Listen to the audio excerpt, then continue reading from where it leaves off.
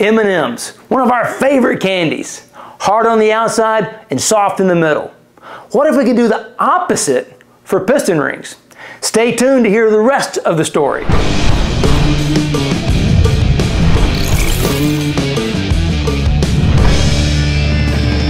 For decades, the ductile moly ring has been the ring of choice for racers and hot rodders because of its soft face coating makes break-in really easy.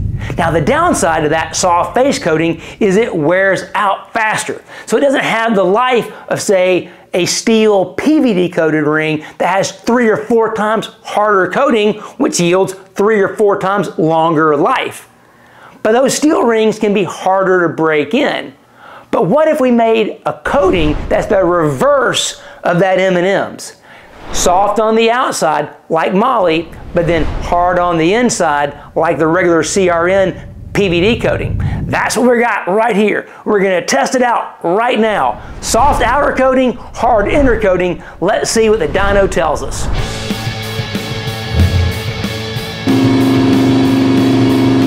Alright, so we've got the engine running and we're breaking in the new, I'm going to call them the opposite M&Ms coated total seal rings. So that's a soft on the outside, hard on the inside coating.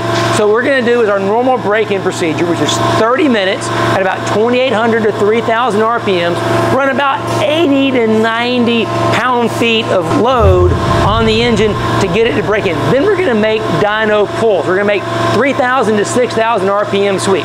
Now, normally with a ductile moly ring, that softer ring that's easy to break in, second pull, the numbers are going to be what you're going to get. It doesn't take very long for that ductile moly ring to come in using this break-in procedure. Now, that same hone, if we did that with the steel ring, it would take a little bit longer. Now, we can adjust the hone to make it come in faster for the steel ring, but this hone is smoother like you would for a ductile moly ring. So what we're going to do is we're going to see how long does it take for these rings to bed in. We know ductile moly ring, 2, maybe 3 hits, and then the number should stabilize.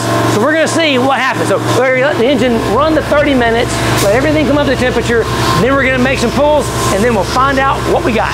Okay, so we've done the 30-minute break-in. Now it's time to make our power sweep. So let's see what we got.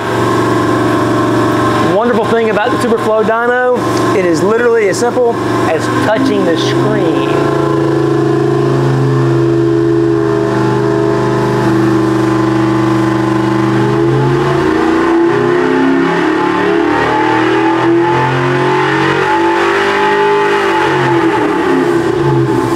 Alright, that's number 1.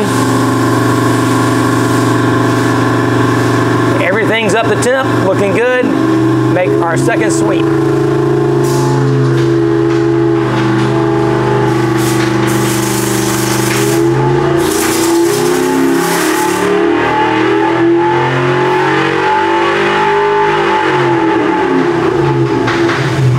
Alright, third pull. Let's see what we got.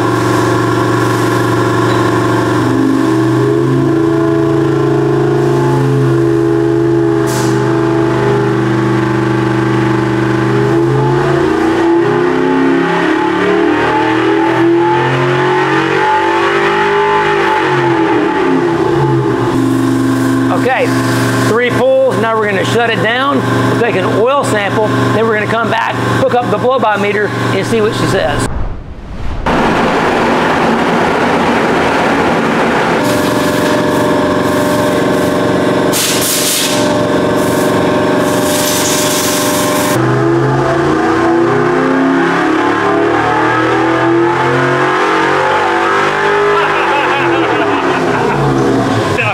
Oh yeah. So this did exactly what we hoped it would. That soft outer coating with a hard inner coating broke in just like a ductile moly ring. Super fast and easy, but it still has the lasting durability of the steel PVD coated rings. So that opposite M&M effect, we've seen it right here in the dyno, and hopefully it'll be in a new product headed to you in the near future. Thanks for watching.